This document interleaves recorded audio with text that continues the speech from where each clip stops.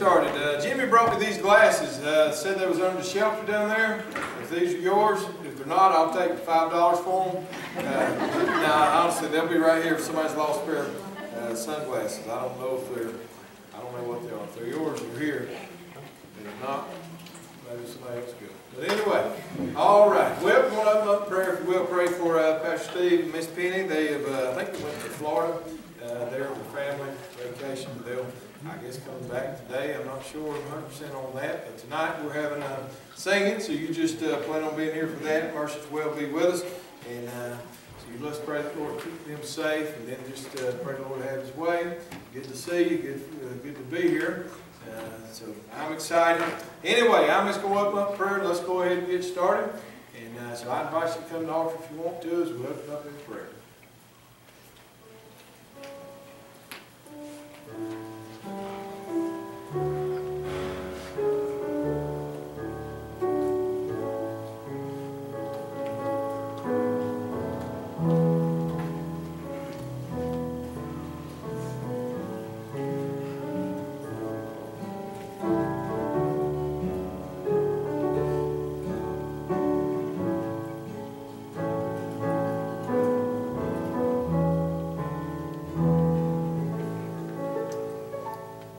Father, I want to thank you once again, Lord, for this day. Lord, I thank you for our church. Lord, just thank you for, Lord, just letting us wake up. And Lord, just thank you for allowing us to be back here. God, I pray, Lord, for every need that's represented in this church today. God, your will be done. Lord, I pray for the sick, the ones that's facing tests and there's things that we have to face in this body. Lord, I pray you just pour your grace out upon them. Lord, just help them. Lord, we thank you for answering prayer. Thank you for what you've done in Christy White's life. And God, I pray you continue to touch her. And Lord, for Darrell and Nevada, Lord, just good to, God, just glad you still answer prayer. Lord, I pray for every need that's represented. God, your will be done. I pray for the sin sick. Lord, you draw them close to you. And Lord, for that one close to hell, Lord, I pray you save them. And Lord, I pray for Pastor Steve and all that's traveling today. Keep your hands of protection about them, Lord. Just keep them safe. God, I pray you have your way here for the next little bit. Lord, you just help us. You anoint us. You fill this place with your spirit. And you do a work here this morning. God, we love you. Thank you and praise you. In Jesus' name, amen. Amen.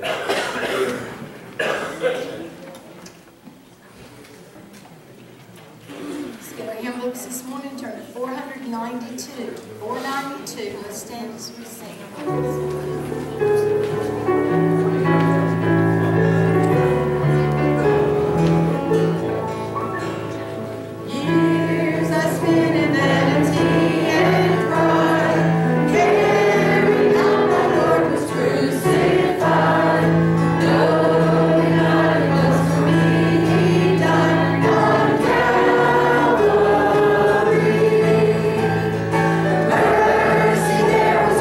Grace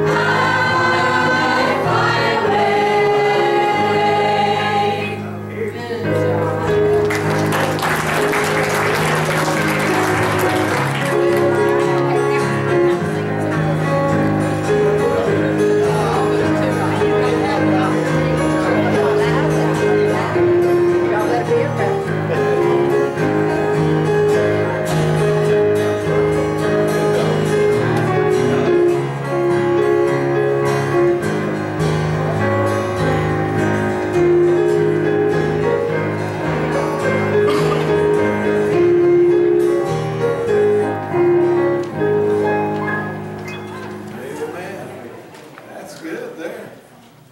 I'll fly away. He's saying when he toots, we're going to scoot. All right, well, appreciate you. That's really good singing, good music there. Let me tell you what's going on tonight. Mercy's Well will be here. So at 6 o'clock, you plan on being back here tonight for a time of worship there with the singing group.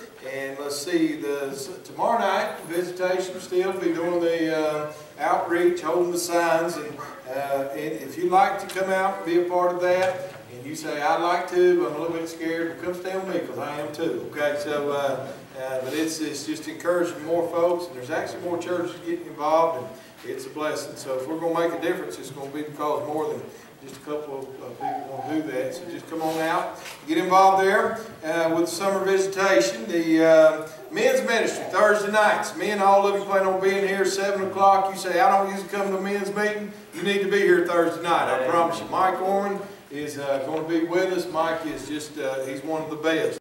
He's not just the best preacher, I mean just a man of God. He's the real deal. But he will be here, so you tell some folks to come bring them with you. And I've talked to our cook, Mike DePulliam, and we're going to have hamburger steaks again and mashed potatoes. So glory to God. I'm excited about it. Probably put on a few pounds, big day. You come?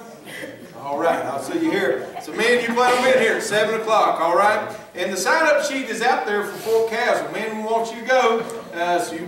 Just put your name on the side somewhere. We have room for 100. We've reserved the rooms there, or the houses to sleep, 100 men to sleep. So if you want to go, put your name on there. And men, if you are able to give money towards that, it's asking $100 a man.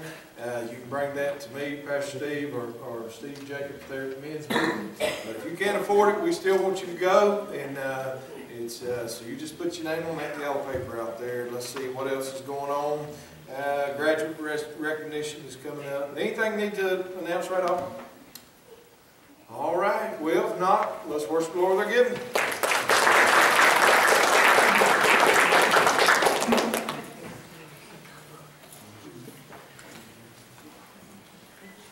All right, let's pray. Heavenly Father, we thank you again for this time. Thank you for the opportunity to give. Thank you for this church being a giving church. And God, I pray you just bless this offering, use it for your kingdom.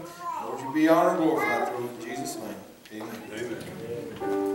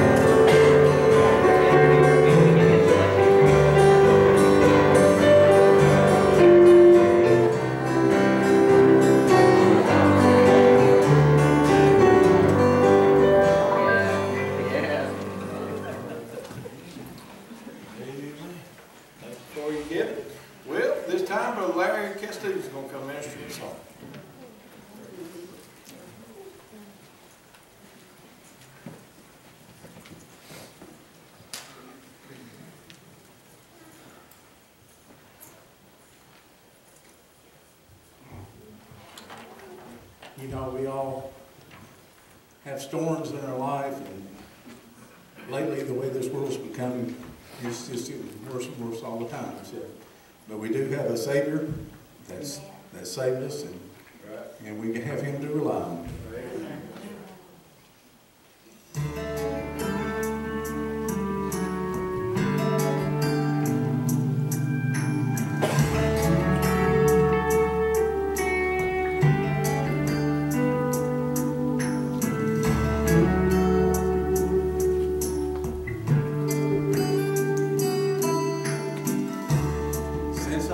traveled on this journey.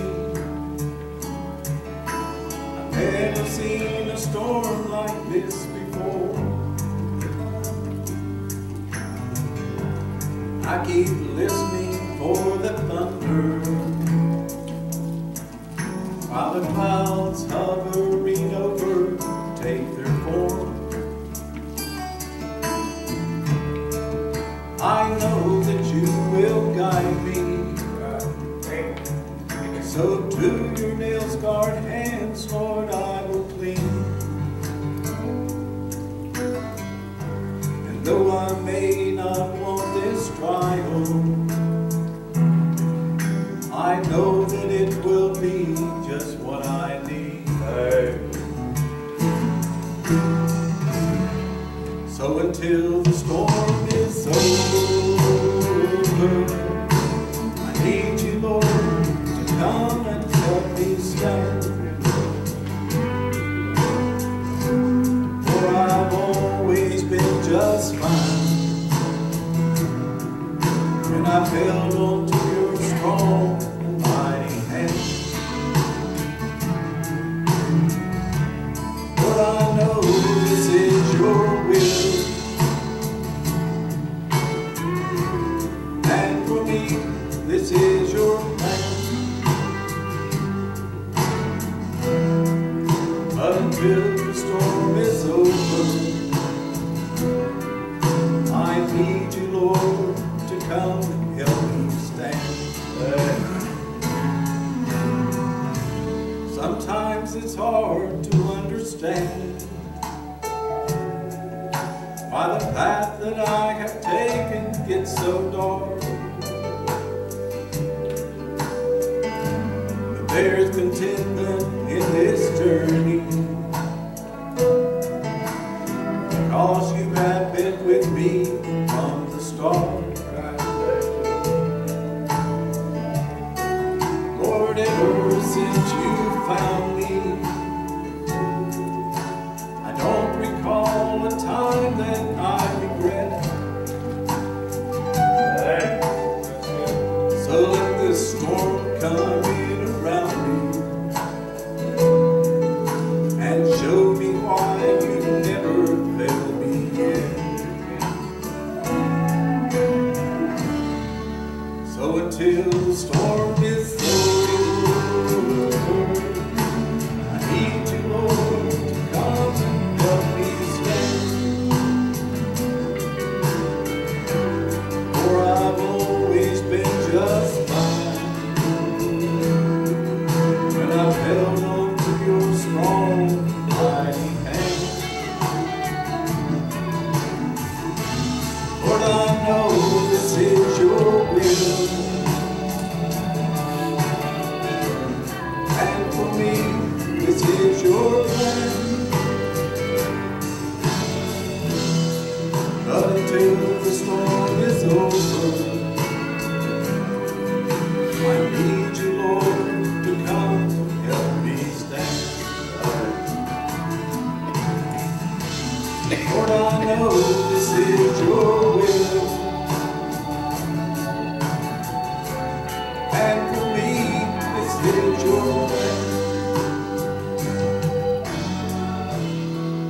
But until the storm is over, I need you, Lord, to come and help me stand.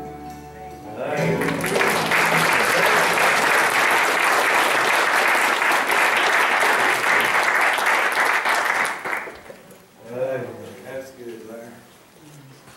I don't like them storms. You know what I did like about what that song says? I don't regret ever since I got saved. Don't have no regrets. Amen. Thing I regret, I didn't do it earlier. God didn't call me earlier. Anyway, appreciate that, Larry. It's always blessed for Larry to sing. All right, church. Well, you ready? I'm ready. Me and Dee's ready anyway. All right. Well, praise the Lord. Pastor Steve told me the other day, he says, you know you're preaching Sunday, don't you? I said, nah. And he says, well, you are. Now, I don't have a calendar. I don't have a planner. I tried to get one on, so I kept it about 2 days. Just not too good at all that. But anyway, he said, well, you on the schedule. And I thought, well, glory, I'll be there. He says, you want me to get somebody else? I said, no, God hadn't let me down yet. So I went to read, praying, asking the Lord to help me. And I was telling Mark, I'd read through 1st and 2nd Peter, nothing. I said, well, I'll just read through the book of Philippians. And it wasn't about the 3rd chapter. I knew the Lord showed me this, and I thought, Lord, I can't preach that. And He says, just go ahead. I told Audrey what I'm going to preach. She laughed at me. And I said, well, you dog, you sorry dog, you shouldn't talk to me that way. And so anyway, Philippians chapter 3. If you find your place there, and I just told Dee, I said, Dee, if the same Holy Spirit will meet with us for the next few minutes like He did about an hour and a half ago, we're going to be all right. So I'm simply trusting the Lord. I don't have much to tell you. Just trying to help you and encourage you, all right? So Philippians chapter 3. You don't have to stand. I told the early service I'll stand for the reading today. So anyway, Philippians chapter 3, everybody there say amen. Amen. Do not go to sleep on me. If you do, I will throw this remote control and get you up. But I'm just picking. So anyway, you're not going to sleep. We had a good time at the early service. So Philippians chapter 3, in verse 1, it says, finally, my brethren, rejoice in the Lord. To write these same things to you, to me indeed is not grievous, but for you it is safe. Beware of dogs, beware of evil workers, beware of concision, for we are the circumcision which worship God in the Spirit, and rejoice in Christ Jesus, and have no confidence in the flesh. Heavenly Father, I thank you again for this time, for allowing me to preach. And Lord, I pray that you anoint me with your Holy Spirit. God, you fill this place. And Lord, I pray for the one that's here that is discouraged. God, I pray you lift them up here in the next few minutes. God, just show us the error of our ways when we're wrong. And Lord, just to help us to overcome Satan. And Lord, to realize when Satan has put people and things in our lives to rob us, to discourage us. So Lord, trust you to help the church here for a minute. God, you have your way. We love you in Jesus' name. All right, now I'm going to try and preach pretty quick here. I always tell you that I'm not going to preach long, but honestly, me and Audrey's got to go marry some folks, or I've got to do the wedding here in just a few. So anyway, but I'm just going to trust the Lord here. All right, so Philippians chapter 3. This is the church at Philippi. This was the first Christian church in Europe. And Paul had wrote the book of Philippians. This is like I said, this was the first Christian church that was established in Europe, and the church of Philippi. And in reading this, it reminds me of Hope Baptist Church. It is a good church. It reminds me of the people here. And I encourage you to simply read it and see if God don't show you the same thing. You can read it all in just a few minutes probably. But anyway, if you say I can't read, get you a phone, just put play, and that old Alex Scorpio, if you stand his voice, he'll read it out to you. So, but anyway, I encourage you to listen to it and tell me that it don't remind you of Hope Baptist Church. And so I praise the Lord for that. And you read about the Philippian church, you'll see that there was very minor problems that came along in this church. In chapter 4, you'll see there was a little bit of disunity, but that they quickly got through them and went on. And here's another thing, and men, you can get mad if you want to, but the women played a major role in the establishment of the Philippian church, the church at Philippi. The women done a lot of the work there. The women helped build that church and start that church. Now I know the man's role as in leadership and what God's called men to do. But I'm going to tell you, there's a bunch of sorry men. And people want to run down the churches for having women doing this, women doing that. Well, where's the blessed men at? They're sorry. They're no good. And so the women are having to do that because they have a heart. Now, Hope Baptist, we don't have much sorry men. We just got a lot of good women. And so I praise the Lord for that. We've got 1 or 2 sorry men, and I'll call them out here in a minute. But anyway, but women play a major part, a major role in the church at Philippi. So praise the Lord for you women. I told them earlier, I said, I'm going to set my wife right here because I was getting some mean looks in that early service. And I thought, let's go all sit right here, and she'll look at me, and she'll probably get mad at me too. And then she come in with that pink dress, and I can't sit you right there. But anyway, here's what I did. Praise the Lord for the women, all right? But Paul wrote this letter to the church at Philippi from a prison in Rome. He was in prison in Rome, and he wrote this letter to the church of Philippi. He sends this letter back to the church of Philippi had sent an elder by the name of Euphrates, who they had sent him to encourage Paul while he was in prison. While he was coming, you'll read this, you'll see that he falls sick. It says almost to death. They thought he died, and Paul says, I send him back to you, and he sends Euphrates back, and he wanted to thank the church of Philippi for giving to his ministry. And I'm going to tell you, through reading this, it really showed me hope. It showed me Hope Baptist, but he wanted to thank them because that church was faithful to give. They was faithful to encourage. They was faithful to love. He sends a letter back to them through this man, and he simply wanted to thank them. He wanted them to know how to keep their joy, how to keep their contentment. He said, I know you're a good church, but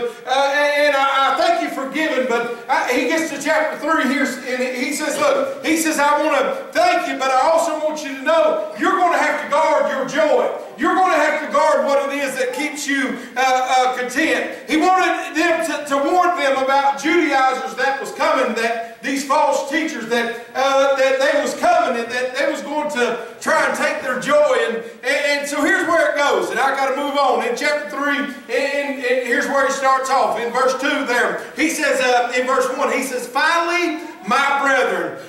He says, finally, my brethren, rejoice in the Lord. That word finally, you know what it means. He's simply saying, this is the last thing I want to tell you, church, at Philippi. You see, he's in prison. He knows he's going to be killed. What the future's holding for him because of the stand he takes. But he says, finally, I've got to tell you this. He says, my brethren. He's not talking to the world here. He's talking to the church. And simply, if you're lost, I'm not talking to you today. I'm trying to encourage the church. If you're lost, you're going to die and go to hell. It's that simple, all right? You get mad at me if you want to. I don't care. But I'm trying to tell you, think you're going to make it without the blood of Jesus? You're not. You're going to end up in a devil's hell. But today, church, I want to encourage the church because too many of us are hanging our heads. We've lost our joy. We're discouraged. We're defeated. Paul said, finally, Christian men and women, rejoice in the Lord. Here's what he said. Rejoice in your salvation. He said, you're going to have to guard your joy. Your joy. I said earlier, why is the most miserable people in the world Christian people? I mean, I'm just being honest with you. I praise the Lord for our church. But some of the most miserable people I've ever met in my life were born again children of God. And why is that? Nobody wants to be around them. They're miserable. All they do is talk bad about people, put down people, bad attitude. Everything's going wrong. The wheels fell off. This and that. Humpty Dumpty sat on the wall. Look, here's what I'm telling you. Why is that?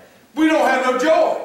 Amen. Paul tells them right here, he says, beware of dogs. Look, he said, he reminds them to rejoice because it is safe. I got to give you this. He said, I wanted to write this letter to you. For me, it's not grievous, but for you, it's safe. He said, I don't mind telling you, church. I don't mind telling you at all. I appreciate you. I don't mind telling you that. I love you. Thank you for giving to the ministry. He said, but it's safe for you. It's a safe place that I should tell you. If you'll keep that joy, it'll be safe for you. I mean, it's a good place. And he reminds them it's safe because it's safe. Paul reminds them to keep their joy because it's safe. You see, joy is one of the vital gauges on the dashboard of a Christian life. You see, when the needle dips, when you lose your joy, you should take note. It's one of the vital gauges. Our joy is like this, and it seems like we run up and down, up and down, up and down. I do.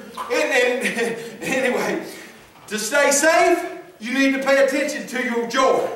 You need to make sure that gauge is staying up. And it'll start to dip and say, oh, something's wrong. You let your temperature gauge get down up too hot on that temperature gauge. And you keep driving it. You know what's going to happen? You better have AAA.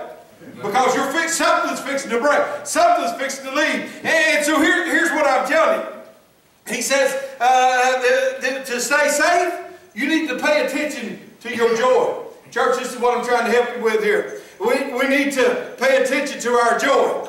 You get to where it ain't fun no more, I'm not happy no more, your gauge is down. Amen. Something's happened. Something's running wrong.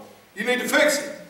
Your temperature hand gets too hot on the car, I told you, that thing's fixing to blow if you keep driving it. You better take it and get it fixed. And I read a story a couple days ago about these coal miners. In 2006, in the Saga mine disaster where 12 men were killed in the coal mine. And then I found one where in 1906, almost 1,100 miners were killed at one time by a massive chain of explosions.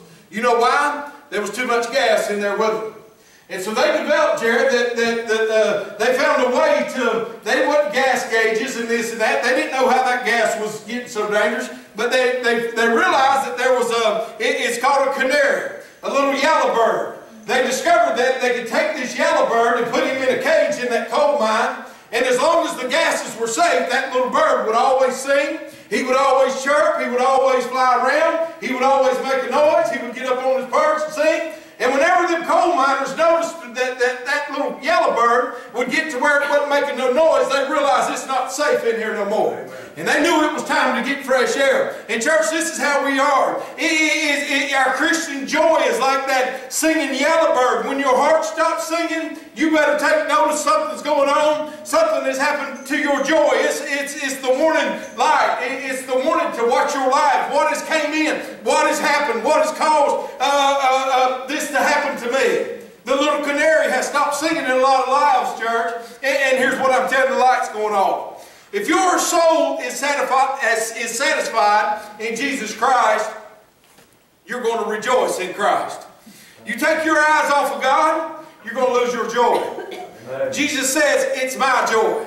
And ain't that something God gives? Let me give you a Bible, John 15. He says, if you keep my commandments, you shall abide in my love, even as I've kept my Father's commandments and abide in his love. These things have I spoken unto you, that my joy might remain in you, and that your joy might be full. So here's what I'm trying to help you, church. Here's what Jesus said. He said, if you do these things, you keep my commandment, my joy, the joy of God, will remain in us. So why? That our joy can be full. We don't have to hang our heads.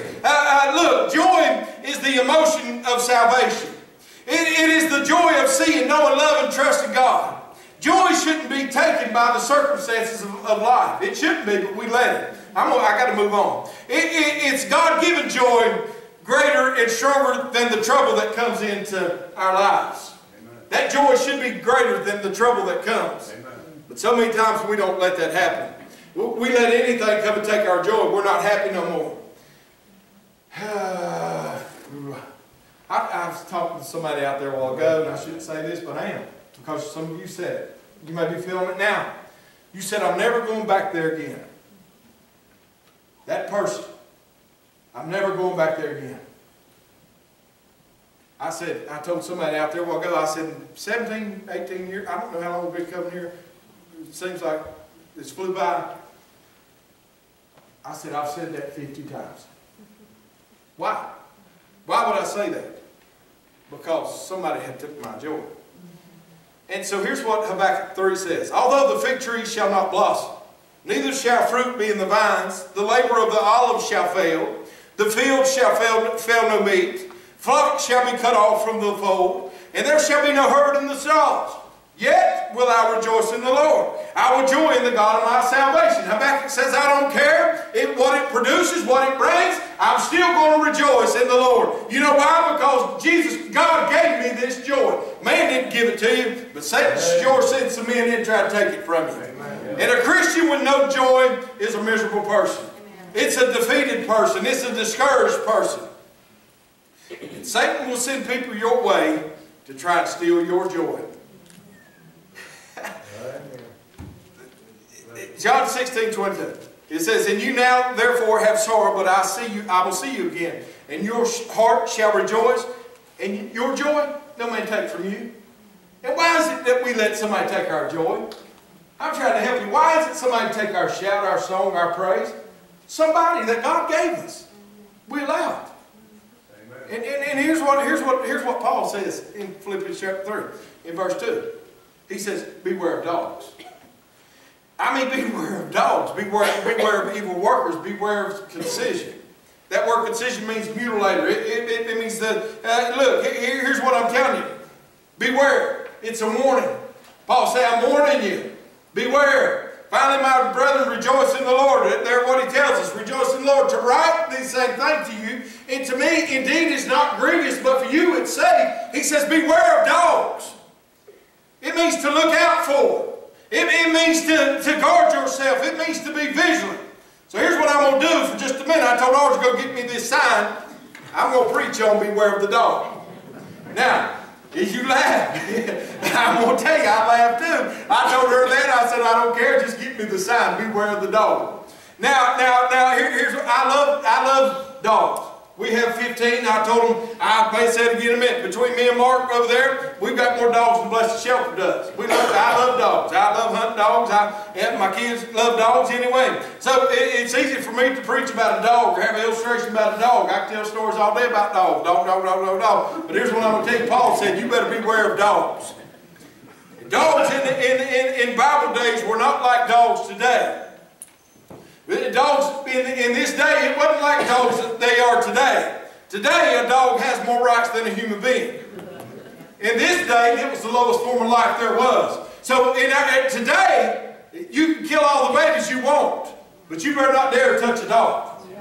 Now, I'm just being honest with you. We have got this thing so corrupt. I mean, we're worshiping the creature more than the creator. And here's what I'm telling you. You can have abortion. That's the biggest thing going in society today. Roe versus Wade, and all this and that. And the most political parties, it's either you stand with abortion or you don't. And I'm not getting into that either. But I got to say this in case I never get to preach. How in the world... I better not. Let me take it. How can you murder a baby? I don't care. But they should do away with Democrat and Republican. I'm sick of hearing all this. It's either right or wrong. Amen. And how could you ever say that's okay with me? They're voting to kill babies up to birth, Darryl. I mean, you kill that baby after it's born. But bless God, let them catch you not feed that dog today. You'll go to prison for years if you get caught hurting a dog, but yet you can kill and murder all the babies you want. And I'm going to tell you, there's something wrong. Amen. And I got to stick to my stuff. But evidently, half the church is voting this mess in. Now, I'm just telling you, I got to keep this. He said, beware of dogs. Bless God, beware of the dogs. Look here. Here's what I'm telling you. Dogs were not domestic animals in this day. They were scavengers. They were wild. Dogs in the Bible was a word to put down somebody. It was a reference to evil. It was something degrading. Jews called Gentiles dogs, and this was the first time right here that a Gentile had ever called a Jew a dog. Word being referred to as a dog. And so here's what I'm telling you. 41 times the word dog or dogs is mentioned in the Bible. It's always in reference to somebody that's belittled, somebody that's evil, somebody that's sorry, no good for nothing. Every time except for one time, Job had a guard dog. Hopefully we'll get to that. I didn't get to in the early service. But he's not making reference to a four-legged animal here. He's not saying, y'all watch out for Rover or you watch out for old Fido. He's not saying that. What Paul's saying, you watch out for that sorry, no good for nothing dog that Satan's trying to put in your life. You beware of that dog. And here I got to give you this. I'm not saying there's dogs in here. I'm not saying none of y'all. I don't know. But I'm trying to tell you, you better not think for 1 minute that Satan won't try and put one of these dogs and sit right up next to you. You know why? He's trying to steal your joy.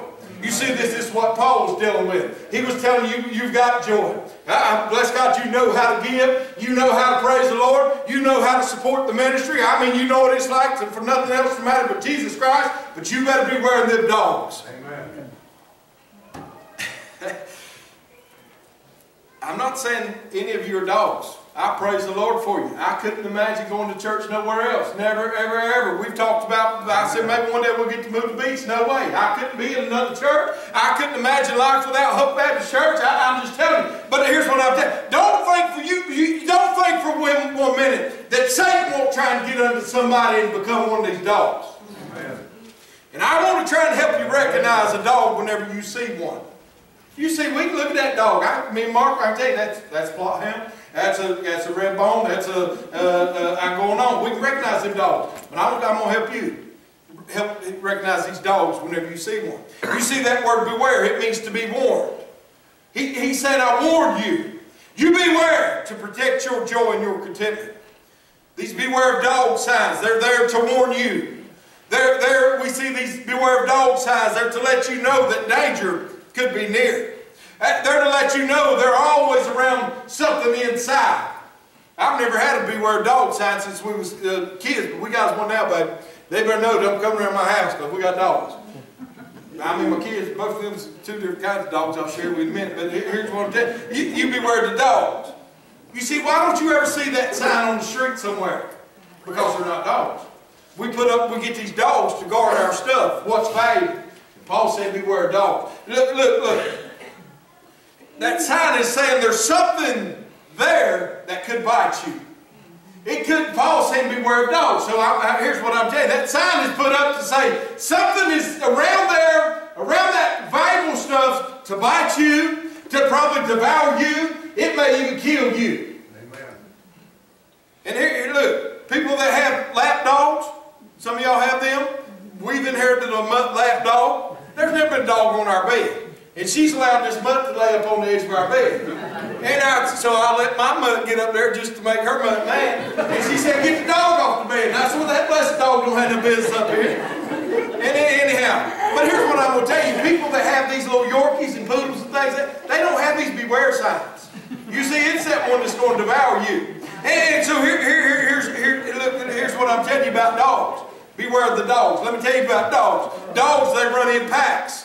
You can't trust a dog. They'll sneak up on you. They're backbiters. They'll say one thing to your face and another thing behind your back. Proverbs 11:9, just in case, it says, and a hypocrite, it don't say just in case, that was me. I want you to listen to this. And a hypocrite with his mouth destroyeth his neighbor, but through knowledge shall the just be delivered. You see that you can't trust a dog. They'll eat their own ways. You say, oh, you're sick. I don't care if you own a dog, they're nasty. No good for nothing. Caitlin come up there and that dog, looking her in the face, and I said, Caitlin, I just watched the blessed dog eat his own mess. I've seen him lick his rear end, and you gonna let that dog lick you in the face? They're nasty. I'm gonna tell you, a dog will eat their own waste. And here's what I'm telling you. The Bible says in Proverbs 26:11 says, a dog returneth to his vomit, so a fool returneth to his folly. This is a picture of a backslider. He keeps falling over and over and over and over and over again. You know why? Because he's like a dog. He's eating his vomit. He's eating his waste. He's a dog. Now, they bark for no reason.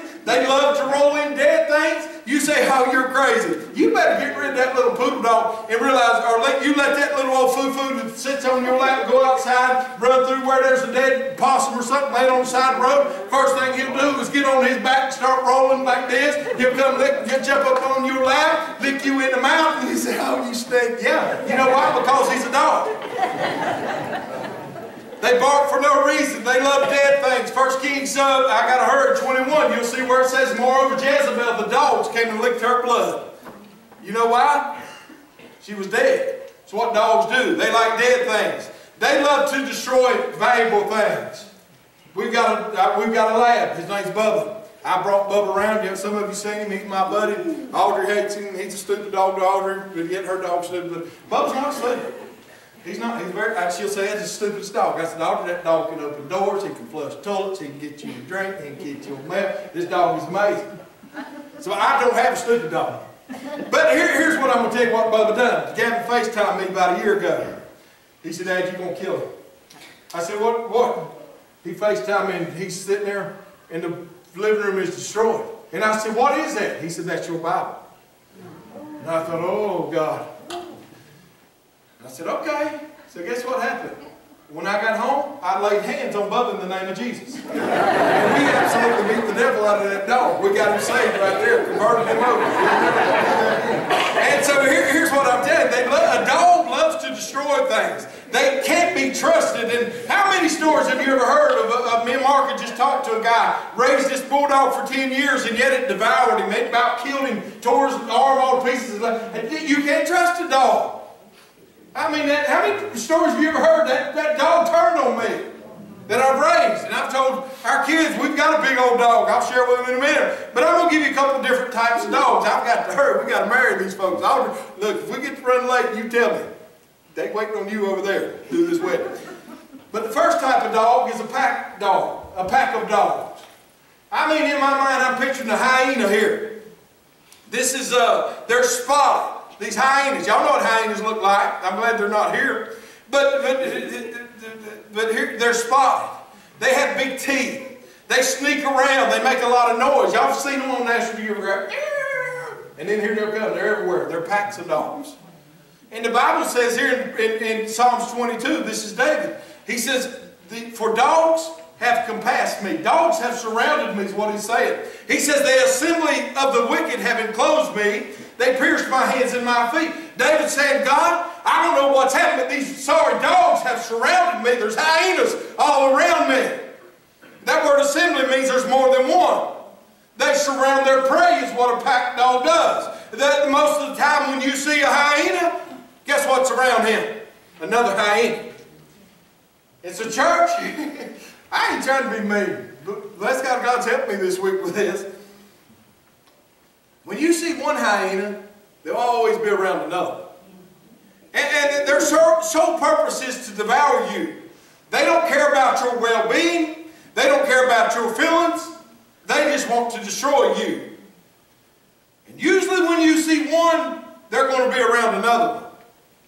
And you ever seen somebody turn against somebody because of what somebody else said? I mean, have you ever seen that where all of a sudden they turned against them? Amen. And God showed me, you know what they've done? Some hyenas come around and just trying to build a pack. They have no purpose, just trying to fit in a pack somewhere. This is a pack dog. Anytime somebody comes to you trying to put down a brother or a sister, you better believe they're spotted like a hyena.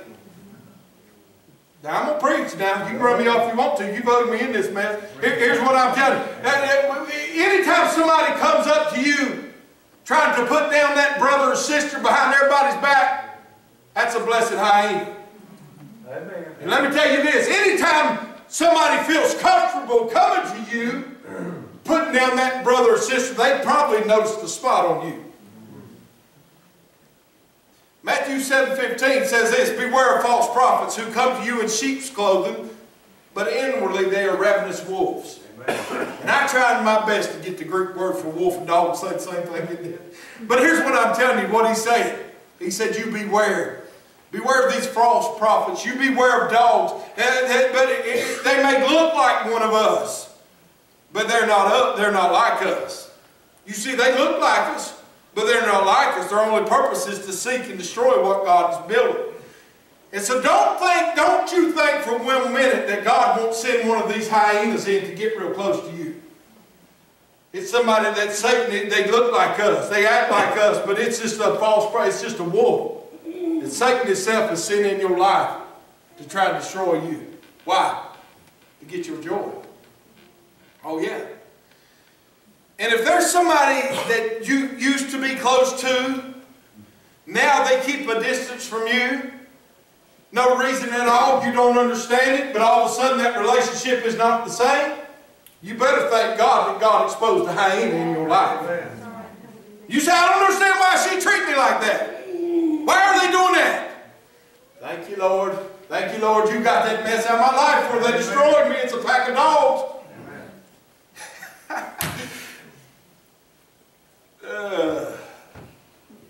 Luke 6:28. Bless them that curse you. Pray for them which despitefully use you. The Bible says to pray for them. Here's what I'm telling you. You still love them, but you beware of the dogs. You beware of that pack dog. I'm not trying. I don't have no names to call. I don't have nobody's name to say, hey, yeah, they done me like this. But yeah. I've had some dogs come in my life. I've had some pack dogs I felt like come against me. And this week, God said, yeah, won't you thank me now for getting them out of your life? Amen. Here's what I'm going to tell you. You beware of them packs of dogs, church. Let me give you another dog. This is a dominant dog. In my mind, it's a bulldog. We've got a big bulldog. His name is Loki. Some of you met Loki. He's 130, 40 pounds, big old bull mastiff and ridgeback cross. I mean, he's the man. And his ridgeback part of him, his hair stands up backwards. Used to, he's so fat now, it's stretched out. But let me tell you what Loki is. Loki's the boss. And when Loki comes outside, Dwayne, we've got a lot of dogs. We've got several. My daughter will pick up any dog. I told her, you and the dogs are leaving. You bring any more dogs home. And I had her gone for a while back. Now we got Caitlin and more dogs somehow. But here, no, I'm mistaken. But here's what I'm telling you about old Loki. When he walks out, things change in our yard. Old Loki walk out there. Don't he? he'll just look, he'll turn around and look back at us, and he thinks I'll just stroll on out through the dog yard. And guess what? They don't bark at him. I mean, you can let old Foo-Foo, her little mess run out through there, and then all the other dogs are barking at Foo-Foo, but old Loki comes out through there, he's walking out there like this. You know why? He's the dominant dog. And here's what I'm telling you, church, you beware of this dominant dog. He's always walking around with his chest out. Or she's walking around, well, he's walking around with his chest out. That was not in my notes, I promise. Bragging about what they're not. Lord. Eddie, I'm going to have to come out of this coat. But here's what I'm telling you about this dominant dog. He's always walking around beating his chest, talking about what he's not. Church, you beware of that dominant dog. Amen. Hey, look, let me help you. Proverbs 16:18. Pride goeth before destruction, and a haughty spirit before the fall. Oh, I've seen these dogs. They say, look what I did. I've done this. I've done that. Hey, and it's like, to me, I'm thinking, if you don't get out of my face, I don't care what you did. You ain't never did nothing. I mean, I've been around people, they say, I've led 64 people to the Lord this year. You did? How many did you disciple? How many still in church? And they're sitting there keeping a tally. A tally. I did this, I did that. You ain't did nothing. He's a dominant dog. He's walking around like this, always marking their territory. That's what old Loki does. Loki, he'll come out there, his favorite place to cock his legs on my boots on the front porch. He's always marking his territory. They always have a bad attitude. Y'all got somebody pictured in your mind right now. I know you do. Here's what I'm telling you. Paul said you beware of that dog. You just beware of him. 1 Corinthians 10:12. Wherefore let him think that he stand. Take heed lest he fall. That's what the Bible says. Galatians 6:14. But God forbid that I should glory, save in the cross of our Lord Jesus Christ, by whom the world crucified unto me and I unto the world. Here's what I'm trying to tell you. You are nothing. You're absolutely nothing. I'm not trying to break your heart, bust your bubble, but you are absolutely nothing without the blood of Jesus, without the grace of God. We can do nothing without God. We'll never be nothing, and we'll never have nothing except for what God give us. Amen. It's a dominant dog. There's too many eyes in conversations today. The Bible says this, Proverbs 27:2. Let another man praise thee and not thine own lips. Amen. A stranger and not thine own lips. The Bible says let somebody else praise you. We don't have to go around saying I've got this, I've got that, I've done this, I've done that. Hey, I did this, I went that, I did this. There's too many eyes in conversation. Amen. You beware of them dogs. You be aware of them conversations that start with I. Somebody's walking around hollering about I. Talking about how good I've got it, what I've done. You be aware of that dog. I ain't trying to tell you to turn against him. I'm just trying to tell you just beware of him. Paul didn't say you hate these dogs. He said you just beware of them. You take notice of them. Amen. I got to give you another. This is a discouraging dog. He barks all night. I mean, he'll have every dog in the neighborhood. Now, our dogs know. Now, we'll anyway, dog ain't going to bark too much at my house, do he? Now, we've got hounds. Mark's got hounds. Mark, his neighbor says his bark too much. Mine don't say that. But if a dog's barking our house, usually, I say, either something better walk up out there, or there, because we get a dog, and that thing thinks he's going to bark all night. No. We have a lot of prayer meetings out there with dogs. But here's what I'm telling you about a discouraging dog. But matter of fact, last night I was trying to get to bed early. I knew I was going to get up early. I couldn't, and I got a dog right there. Ooh, ooh, ooh. And Jason, I had to get up. And I walk out there. And I don't even go outside no more, Bobby. I got that window there, and I push that window down. And I say, dog, if I come out today, I'm going to beat the devil out of you.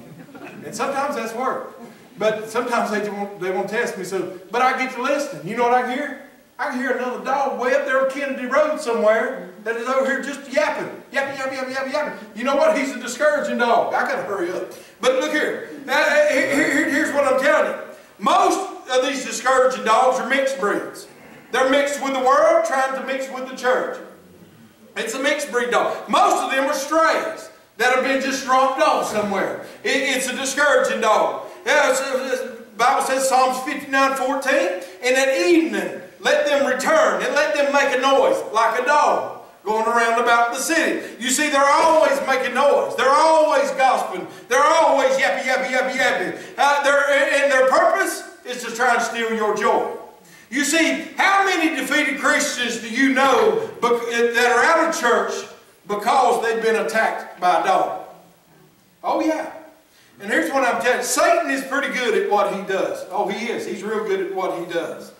He's not called the great deceiver for nothing. Revelation 12:9, you'll see where the Bible calls him the great deceiver. He's not given that title for nothing. You see, he's good at what he does. He knows exactly where to plant his troops. He's not inserting his soldiers where you think he's putting them. You see, Satan's not trying to put his soldiers in the nightclubs. He's not inserting soldiers in the strip clubs, in the party crowd, and he's not even inserting soldiers into churches where they're dead, dried up, nothing's going on there. You're not seeing much of that. You know where Satan's trying to put them? Right next to that child of God that's trying to do something for God. That's where he's putting them. He's pretty slick. You know why? He's trying to get your joy. He's trying to plant them just as close to you as he can, to try to steal your joy. You see, if somebody's already a slave to sin, the powers of Satan don't have to work that hard to keep them down. But as a child of God, this is the devil's favorite people to try and blind. And here's what I'm telling you about these strays. I got to hurry. Most strays have a real long tongue. How many of you always walk around tongue dragging? No, you'll see them standing over on the road, begging for food. And anyway, I gotta hurry. Too many stories. James chapter 3. Let me read this for you. You don't have to turn there, just listen. He said, you beware of these stray dogs, these discouraging dogs. They have long tongues. James chapter 3, verse 5. Even so the tongue is a little member and boasts of great things. Behold, how great a matter of little fire kindleth. And the tongue is a fire, a world of iniquity. So the tongue among our members, that it defileth the whole body, and setteth on fire the course of nature, and is set on fire of hell. For every kind of beast, and the birds, and the serpents, and other things of the sea is tamed, is tamed, and hath been tamed in mankind, but the tongue can no man tame. He said, you know what, we can take lions and tigers and bears and we can work with them enough we can tame them. But somehow or another we can't tame this thing right here. Amen. He said that it'll set forth the fires of hell. And why is that? Why is it that our little old tongue, he said it's a little member, yet it destroys everything. Yeah. And here's what I'm going to tell you about these stray dogs. Most of them have a real long tongue. And I look, in Colossians 4:6, I'm trying to help you. God has helped me. I said there's people I need to ask forgiveness for the way I've responded to them. And the way that I've acted towards them. And how I've let this mouth destroy people. And even this week, I thought, Lord, if you'll show me who they are, I'd be glad to go. I wouldn't be glad to, but I'll have to apologize and say I'm sorry. But here's what Galatians 4:6 says. It says, let your speech be always with grace, seasoned with salt, that you may know how you ought to answer every man. James 1:19 says, wherefore, my beloved brethren, let every man be slow to speak, swift to listen, slow to speak, slow to wrath. This is what the Bible says. Amen. It says, if you let us be quick to listen, slow to speak. You come to me, Jared, you say something, let me listen to what you say. And then let me say, you know what, this is how I want to answer him, because if I say this, I'm going to run him off. But if I answer him like, hey, don't you say that. You shouldn't have done that, Jared. He says, be quick to listen, slow to speak, slow to wrath. You know what? If we'll watch what our mouth says, we probably won't get as mad so quick. Mark, hallelujah for me. Look at, anyway, I got to go. You beware of them discouraging dogs. And let me give you this, because it's coming. I promise you it's coming. Somebody's going to say something to you. Satan's going to put that discouraging dog in your life to try to steal your joy. Amen. Yeah. And I told Audrey, I got to tell you, it don't matter. I said, Audrey, I'm preaching on beware of dogs. She said, you're crazy. I said, I know. And then first of the week she comes in. I've been sitting there, took off work early trying to study because I knew what my days would look like and where my time was going to be, and I'm trying to get something preached. And I said, Audrey, this is what I'm preaching. She said, I Can you believe what they said? I mean, look at this. Show me your phone. I said, it's just a dog. That's just a dog. It's just a dog. And here's what I told her.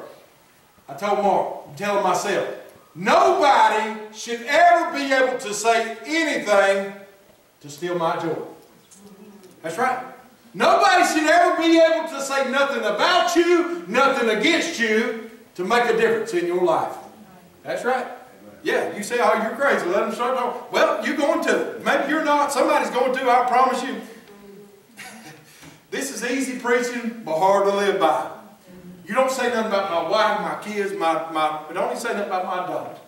We're going to be all right. But the minute you do, boy, I want to get back at you. Amen. Yeah, yeah. It's a discouraged dog. I got to hurry. Then we see there's dumb dogs.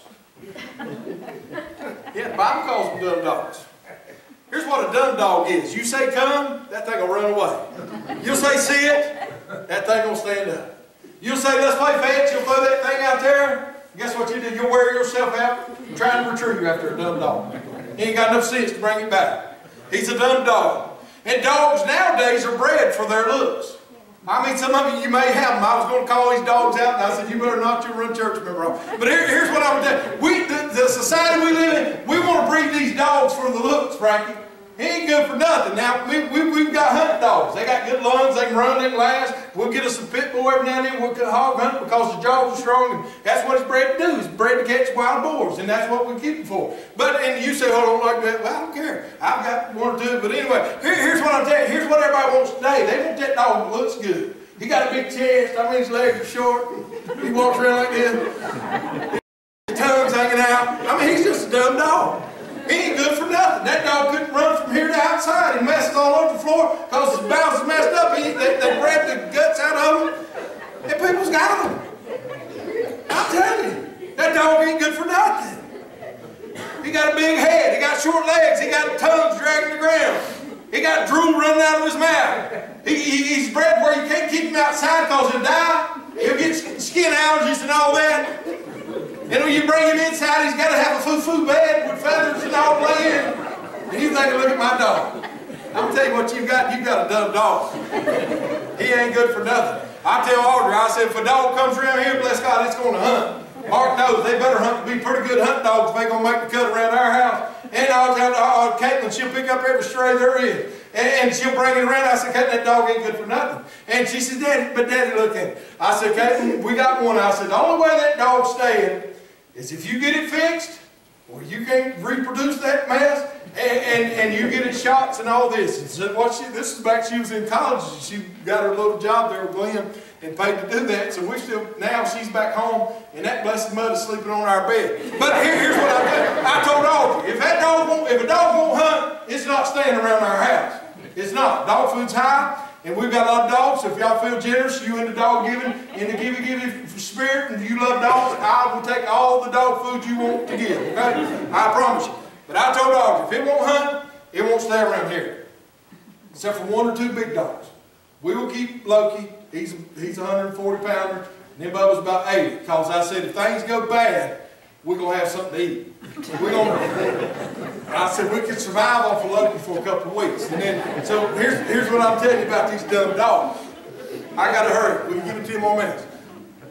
Caitlin, this is the God's honest truth. Caitlin brings home this dog a couple of years ago. I don't remember the dog's name.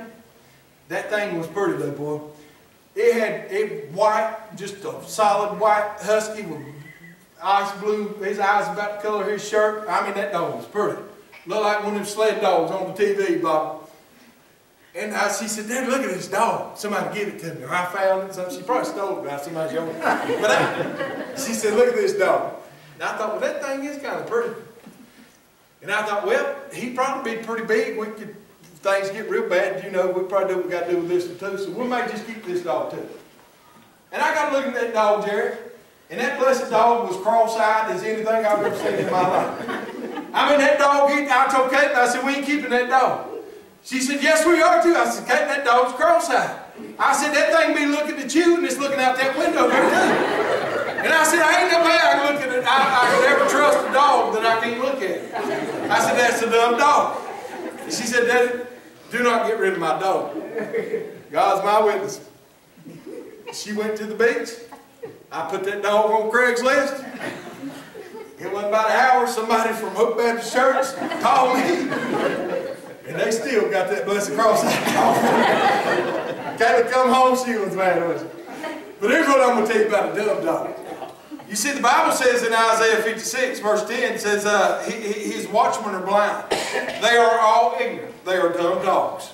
This is what the Bible calls them, dumb dogs. He says they cannot bark. They sleep lying down, loving to slumber. Yea, they are greedy dogs, which can have never have enough. And they are shepherds that cannot understand. They are all after their own way. Everyone after his own game from his quarter. Here's what I'm telling you what the Bible calls a dumb dog. You beware of these dogs. They can't bark. The Bible says they can't bark. That word bark means to warn. Isaiah said these dogs, these dumb dogs, they can't bark. It's preachers that won't preach. This is what it means. And I was talking to my mama last night. I said, what happened to people preaching on hell? We grew up in the church. She raised us in the church. That's all that preacher preached. You're going to hell. You're going to hell. You're going to hell. Frankie, I got saved 415 times because I knew I was going to hell. But I didn't really get saved till I got later when the Holy Spirit really convicted me, showed me I was in need of a Savior. But what happened to that? Now our preacher still preaches on hell, but what happened to churches that preached on hell? Isaiah called them a bunch of dumb dogs. They can't bark. Oh, you know why they can't? He goes on and tells us. I keep getting over this. What happened to sin? What happened to preaching against sin? If I feel like I get mad, I have to apologize because I said something that the Bible said preach against. What happened to it? He said they're dumb dogs. The Bible says this in Isaiah 58, look 1. It says, cry aloud, spare not, lift up thy voice like a trumpet, and show my people their transgressions. Amen. Isaiah said, you shout it out. You call sin what it is. Amen. He said, you tell my people about their transgressions. Amen. What we need. Yes. Here's in verse 50, chapter 56.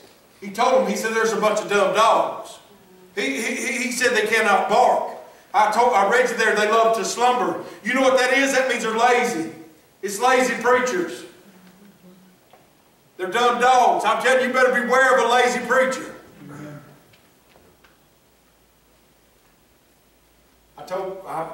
Lord's done some things in my life. I'm still pretty lazy. I've put on a lot of weight since I came here. But I said, I'm worried about that man right there. She said, why? I said, he's sorry. He's lazy. How's he going to tell his church, you do this, but yet I'm going to sit at home? It ain't going to happen. They love to slumber.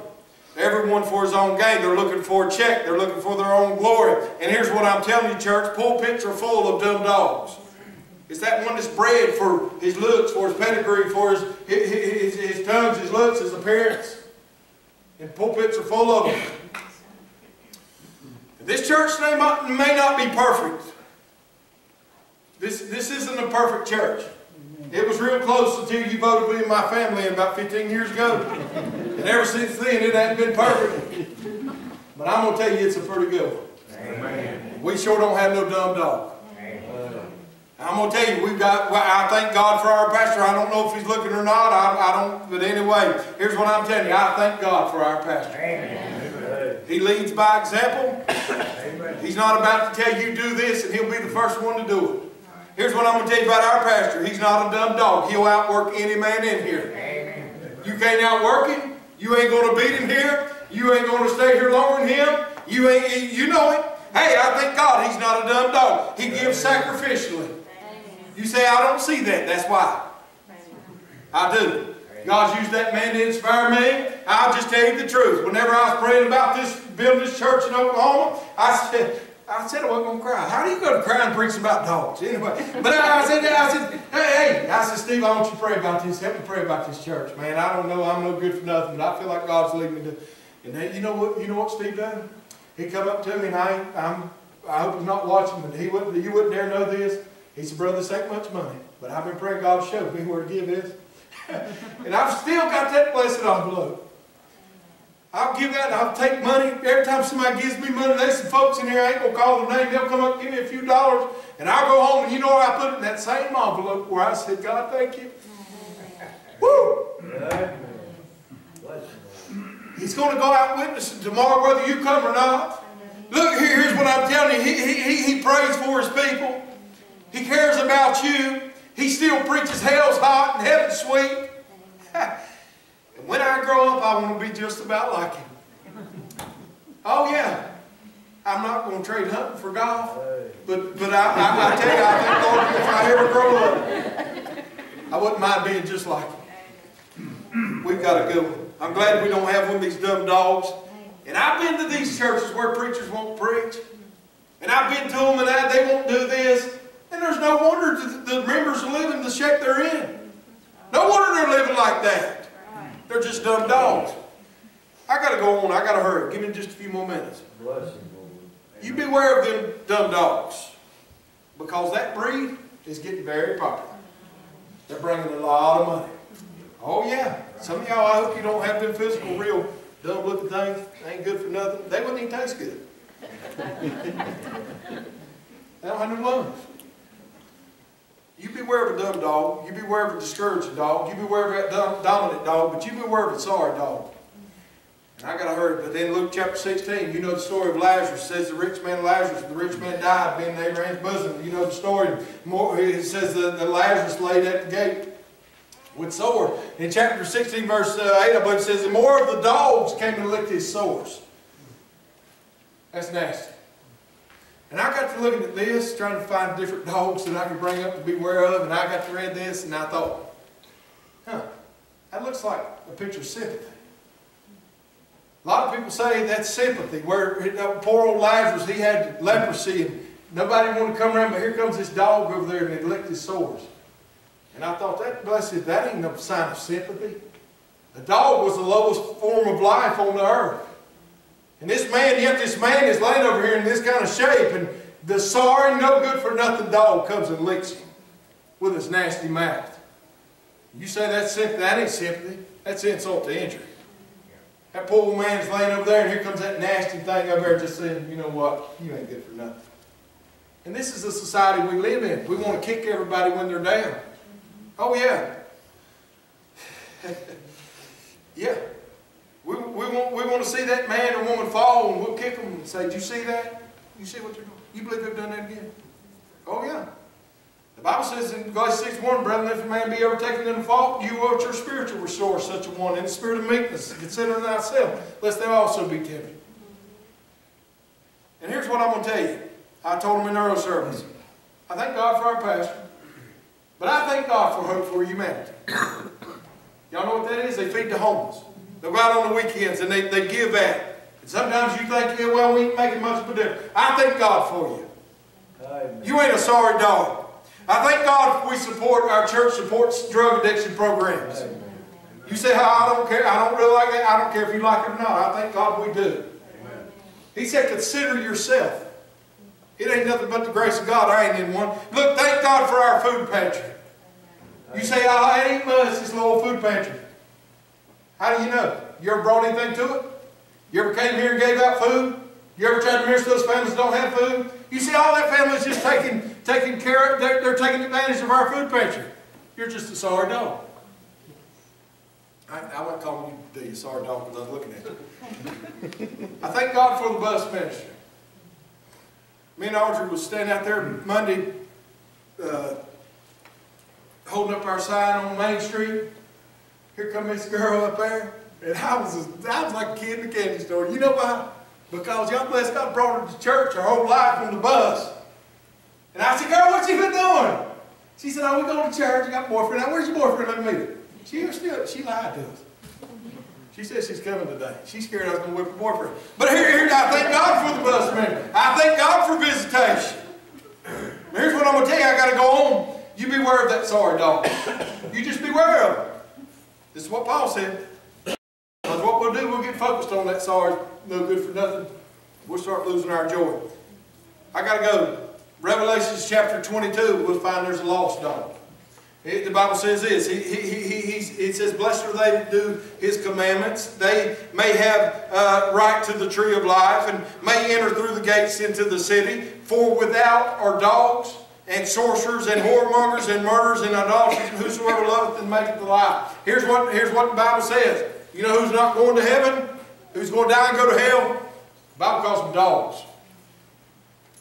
Church, you beware of them lost dogs. We need to beware. We need to be looking out for those lost dogs. And you know what we do? Here's what I'm telling you about a lost dog. It's usually a stray that somebody's dropped off that nobody wants.